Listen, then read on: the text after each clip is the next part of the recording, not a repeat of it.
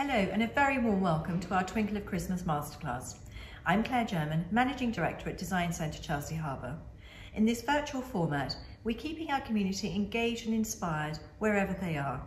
We're bringing together the best in creative talent as they share insider knowledge, decorating secrets and tricks of the trade.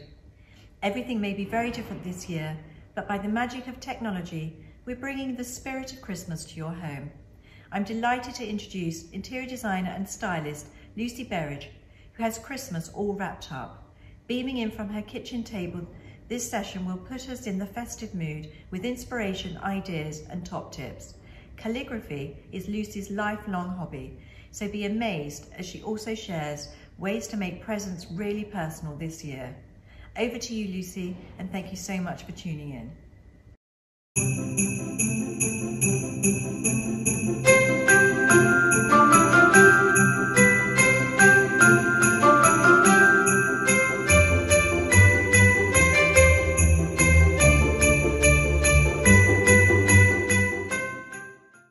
Hello and welcome to my masterclass. My name is Lucy and I'd like to thank the Design Centre for hosting today's masterclass.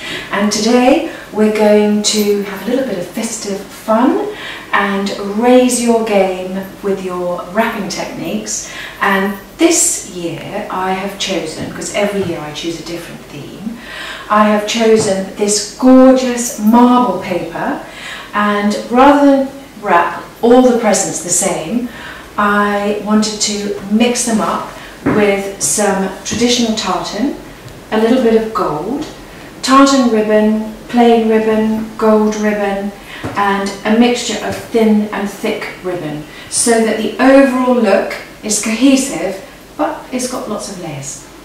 So what do you need to get started? You need your paper, you need your ribbons.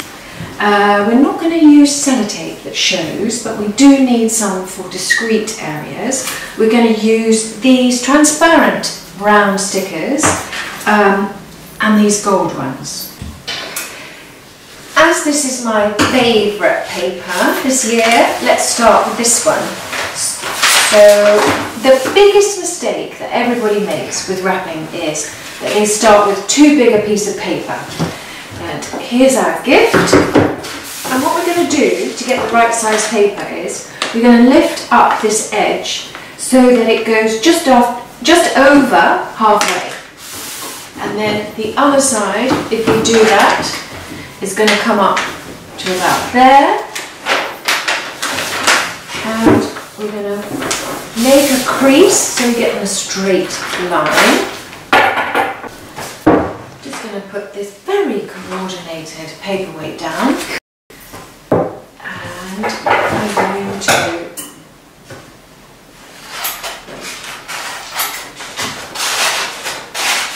snip along our crease. Then our paper doesn't need to be as long as that. It only needs to be that long, so this bit at the end can get chopped off.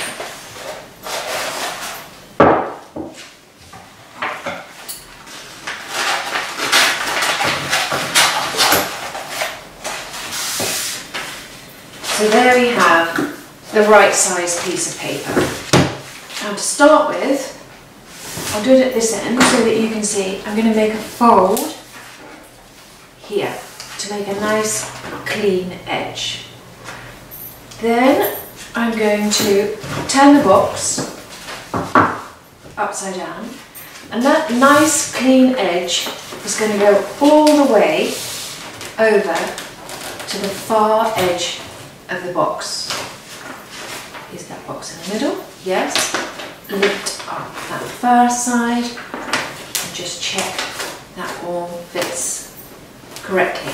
Now here I don't want to use sellotape because sellotape is ugly, so because it's on the edge I'm going to use one of these transparent round stickers. Pull that paper towards me, I'm going to turn it so you can see, and that makes a more professional finish than a scrappy old bit of sellotape. Now, turn the box upright onto its correct side, and we'll do the ends. So here we are. This end is coming down, and I'm going to score along that point. I'm going to make sure that that paper gets to that point, and I'm going to score along there. Then this floaty edge is the one I'm going to do first, and I'm going to score that over, and that as well, and then I'm going to bring that one in and lift that up. Now, I'm going to make that neater by folding that up. And then on the sides here, I'm going to use a gold sticker.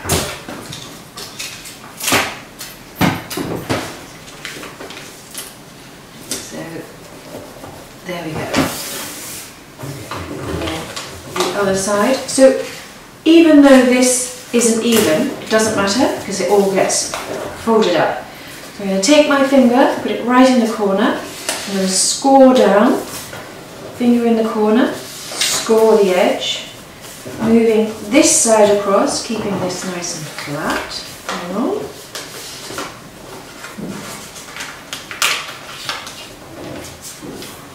And bringing that one in, and the same again. Lift that up, fold it in, find one of my nice bold stickers for a nice neat finish.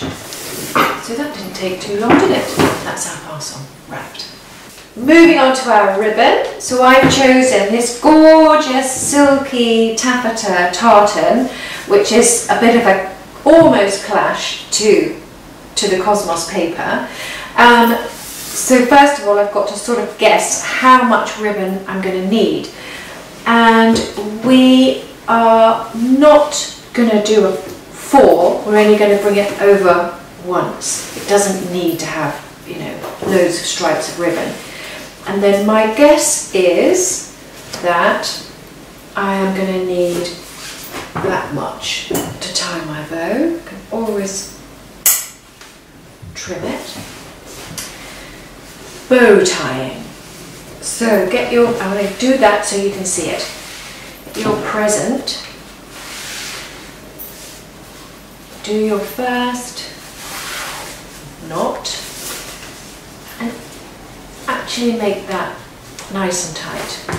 Stick your finger in the middle, make your first loop. Now with your bow, it's better to do a small bow at the start, pull it back and then make it tighter, and tease these ribbon sides to get to the right position. Now for me, those tails are a little bit long, so I'm going to snip those and make them a little bit shorter. Here, and on the other side, just here. Bows need lots of teasing and reshaping, just a little bit of patience to tweak them. There you go. So now we're going to take our wrapping to a whole new level and do these little wax seals on the edges. A little bit fiddly, but take the challenge. You can do it, and I'm going to show you how. Now for the exciting bit. This is a stick of sealing wax and comes with its wick through the middle. And we're going to light a little candle over here. So we're going to light the wick, and you've got to keep twisting it. So the wax drips slowly off the stick help speed up the process, you can twist the stick. You've got to be patient here. This is a gorgeous colour and really rich for our Christmas theme. Make a circle with the wax that's dripping onto the paper. So just keep moving it around. I think we're almost ready to make our seal. That will do. I'm just going to give that a twist and pop that over there. I'm going to use this seal. I'm going to press down firmly. I love this bit when it all oozes out the sides. Hold that down to be a little bit patient.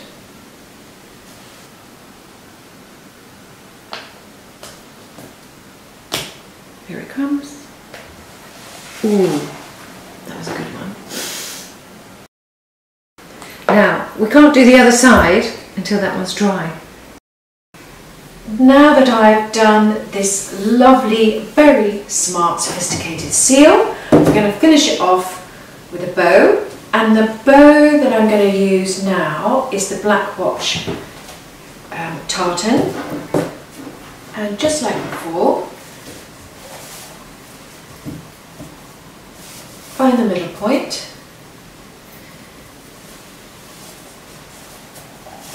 Do a nice tight knot. Stick your finger on there to hold the knot, and then remember we're doing little ears to our bow to start with, so that we can pull them out.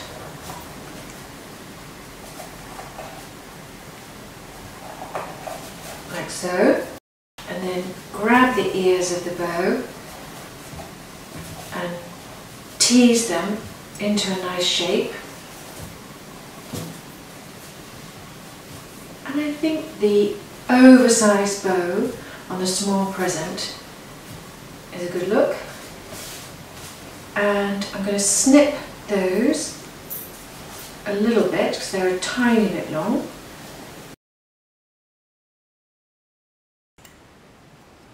Here. And the other one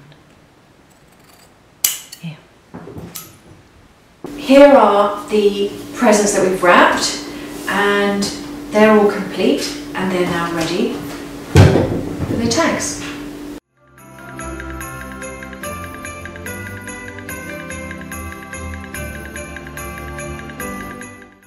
Now for the writing part. Modern calligraphy takes its foundations from traditional copperplate script. However, the rules are relaxed and it has a much more contemporary feel. You need a dipping pen, some calligraphy ink, maybe a bit of water, and some paper, and that's it. Guidelines are really useful, so you pop those under your practice paper, which is nice and thin so you can see your lines through your paper. To create the thick and the thin lines to form the letters is achieved by how much pressure you put on the nib. So pressure on the nib splits the nib, and no pressure, the line is thin, thick and thin. Downstrokes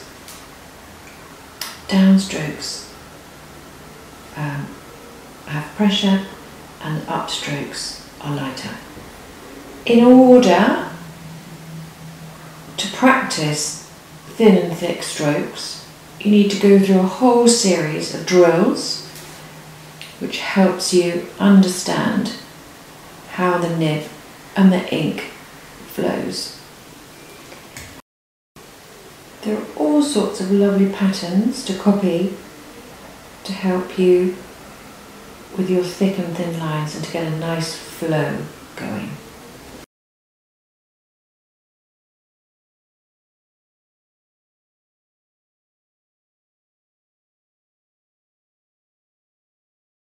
Once you've practiced your drills, move on to letters, and the letters have beautiful form and they are made up of thin and thick strokes.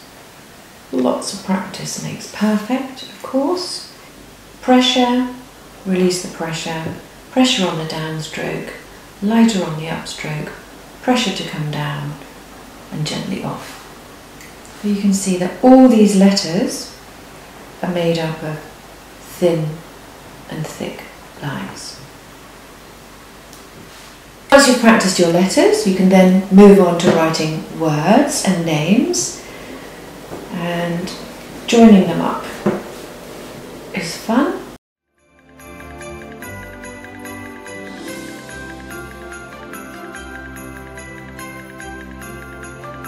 Once you've achieved your words and your names, you can then add a bit of expression to your writing and free it up a bit. So you can be bolder.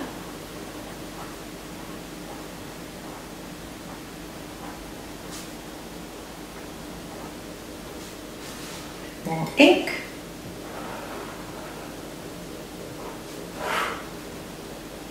Fill in those little bits.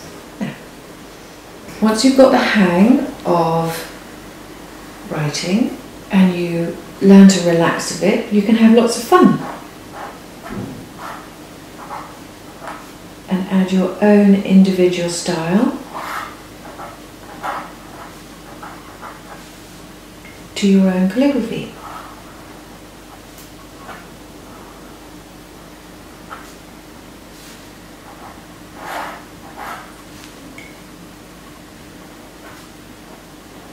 It's quite nice to mix up the styles, so you've got some ordinary letters with your fancy script, add a bit of twinkle, try not to smudge what you've done. There you go. Moving on from practice paper to the real thing. Here's the tag. And let's write the name in gold. With the gold ink, you need to slow right down. It comes off the nib quite slowly. Slightly raised. There.